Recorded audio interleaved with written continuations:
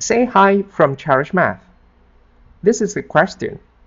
In this diagram, triangle ABC is right angle, AC is a diameter and PM is a tangent at P, where P is the point at which the circle intersects the hypotenuse. Prove that PM bisects AB, that AM equal MB.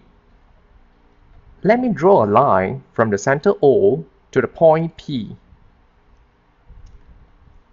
And by using this line, we can refer to the triangle OCP as an isosceles triangle. That means OC and OP are the same length, which their radius. Let me label this part as angle A, and this part will be the same because this is an isosceles triangle.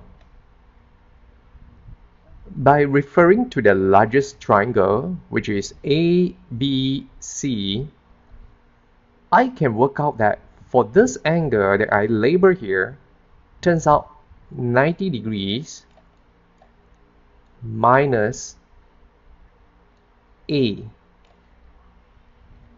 I got it simply by using the supplementary angles. The line MP is tangent to the circle at the point P. So I can confirm that at this part it is forming a right angle with the circle. Now, by referring to the straight line CPB,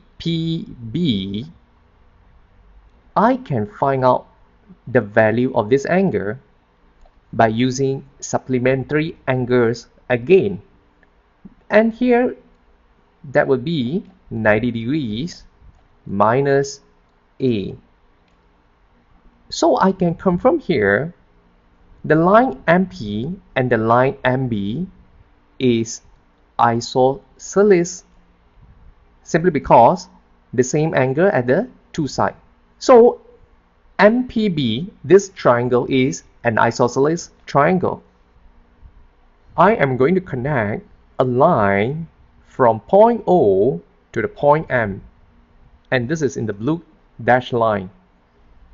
The triangle OPM is congruent with triangle OAM. And now, for the length of the PM is the same with the length of AM. And this is a proof to show that AM is in the same length with MB.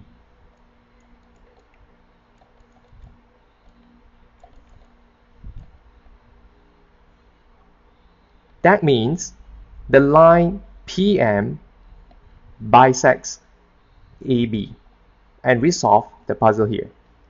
Thanks for watching, and please subscribe.